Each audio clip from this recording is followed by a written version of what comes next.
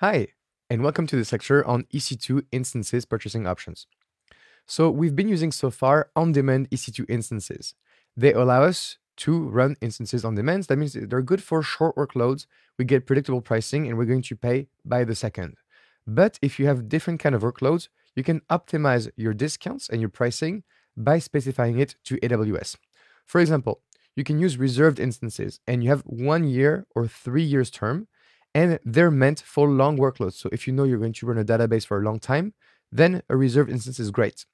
And if you want to have a flexible instance type, so for example, you want to change the instance type over time, then convertible reserved instances are for you. And by the way, don't worry, I'm going to do a deep dive in all of those over time. Okay, next we have savings plan. And savings plan are 1 and 3 years term, and they're more modern because instead of committing to a specific instance type, you commit to a specific amount of usage in dollars, and they're again for long workloads. Spot instances instead are meant for very short workloads.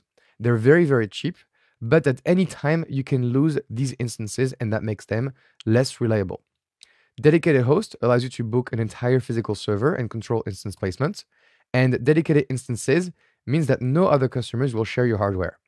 Finally, capacity reservations allow you to reserve capacity in a specific AZ for any duration. Now let's look at EC2 on demand. So you're going to pay for what you use. So that means that if you're using Linux or Windows, you're going to be getting a billing per second after the first minute, or for all the other operating systems, you're going to get a billing per hour. It has the highest cost, but no upfront payments and no long-term commitments. That means it's definitely recommended for a short-term and uninterrupted workload where you cannot predict how the application will behave. Now for reserved instances, and by the way, the numbers I show you can change over time, so I will not update this video every time, but it gives you an idea of what the numbers can be. So the reserved instances give you a 72% discount compared to on-demand, and you reserve a specific instance attribute. For example, the instance type, the region, the tenancy, and the OS.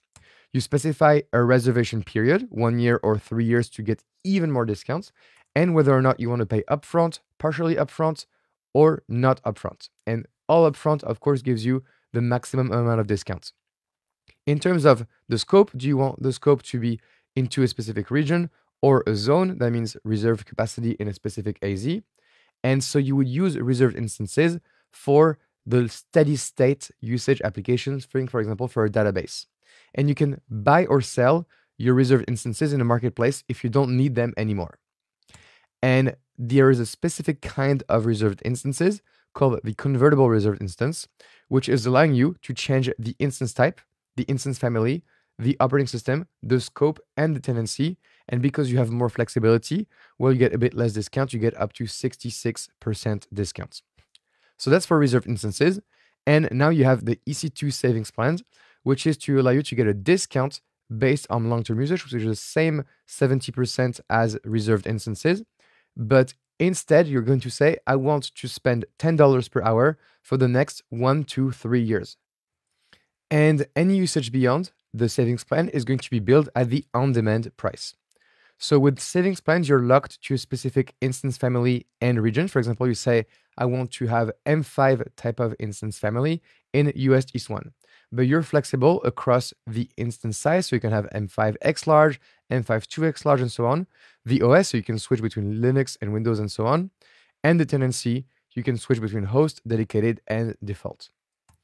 Now for spot instances, they have the most aggressive discounts, so up to 90% discounts compared to on-demand.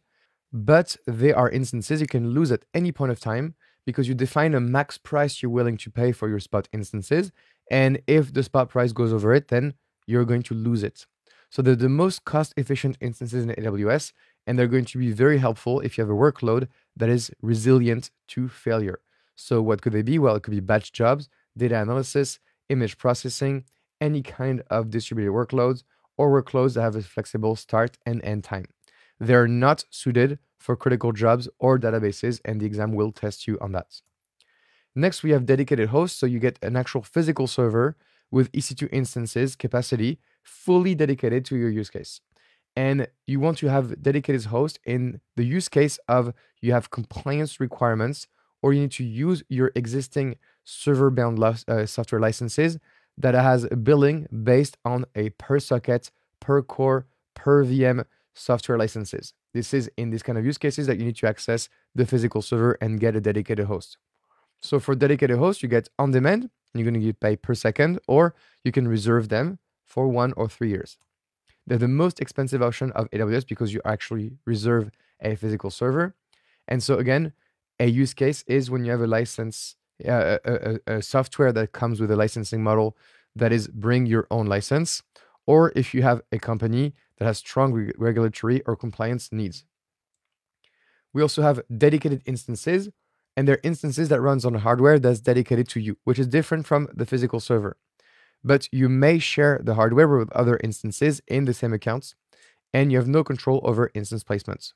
So there's a difference between dedicated instances and host that is here. At the exam, honestly, it doesn't trick you into one or the other.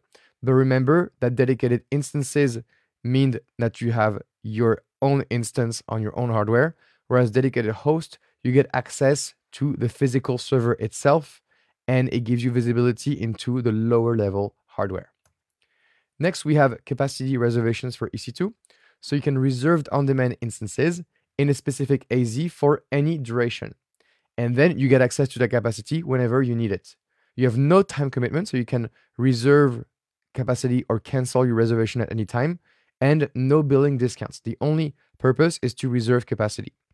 So if you want to get billing discounts, you need to combine it with regional reserved instances or your savings plan.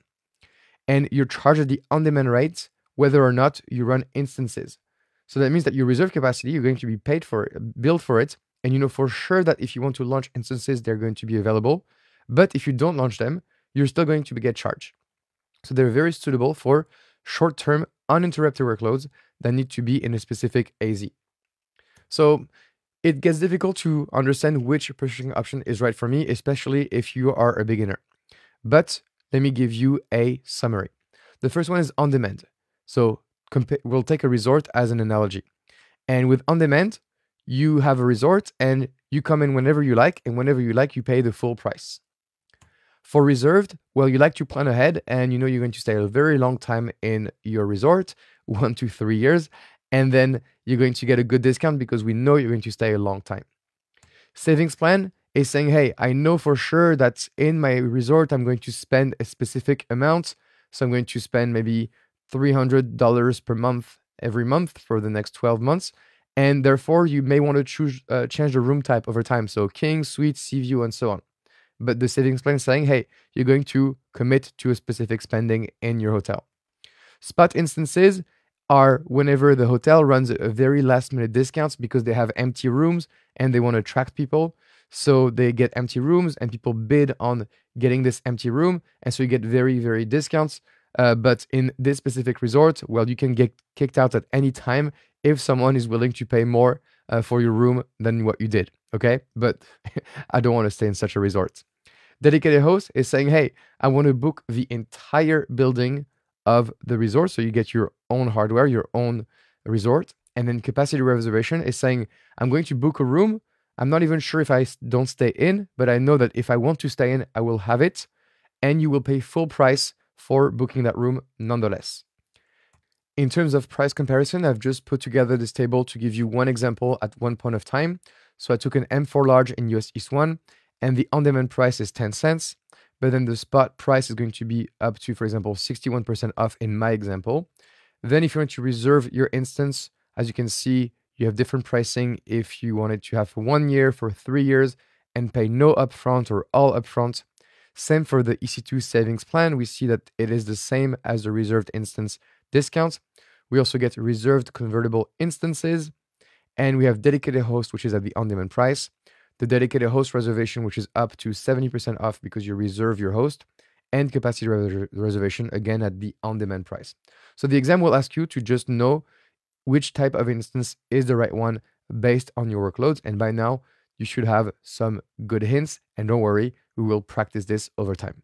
All right, that's it for this lecture. I hope you liked it, and I will see you in the next lecture.